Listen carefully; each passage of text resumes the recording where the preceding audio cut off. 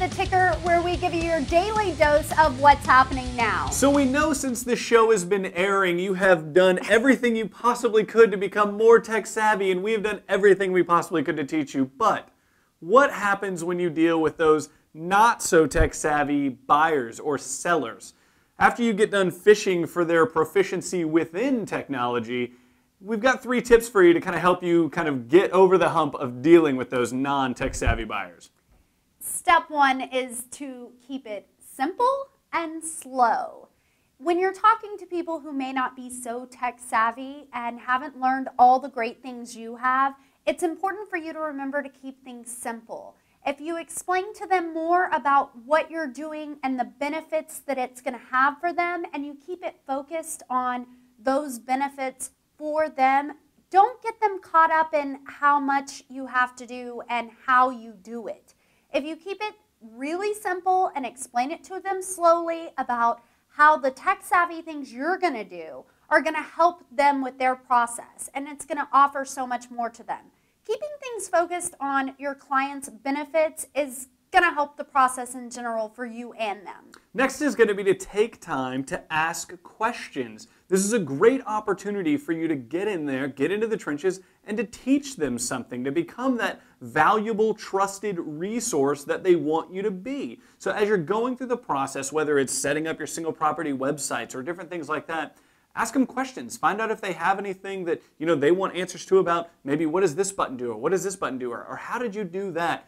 Answer those questions and become that trusted advisor for them. Number 3 is going to be put it in writing and share resources. Putting it in writing for non-tech savvy clients most of the time just means a hard copy. What you would put in an email or a text message or any type of other communication, print it out and hand it to them. Sometimes people just need something they can hold on to and read versus looking at it on a computer screen or their phone. So putting it in writing helps them, and in writing by hard copy for those who aren't tech savvy. Next is going to be sharing those resources, and we talked a lot about school finders the other day. Something like that is a great resource for you to share with your client, and it's going to take your relationship with them to a whole new level. You're teaching them something outside of the process of selling the home or buying a home, and you're creating just a completely different relationship with them and a different level of communication. This is going to help in the future because they're much more likely to use you in the future for their next home, but they're also much more likely to refer you to their friends and family if they feel like they have a really close relationship with you. So remember, for those non-tech savvy buyers, to keep it simple, slow, ask a ton of questions, and then answer those questions.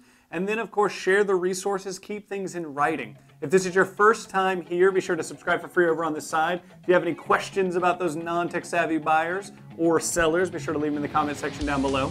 You can always check us out on Facebook, follow us on Twitter, and even hang out with us on Google+.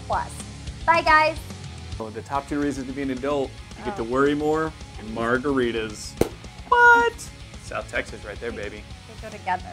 They do go together. More worrying and more margaritas. Hey. You ready? I am. All right. Okay. Woo!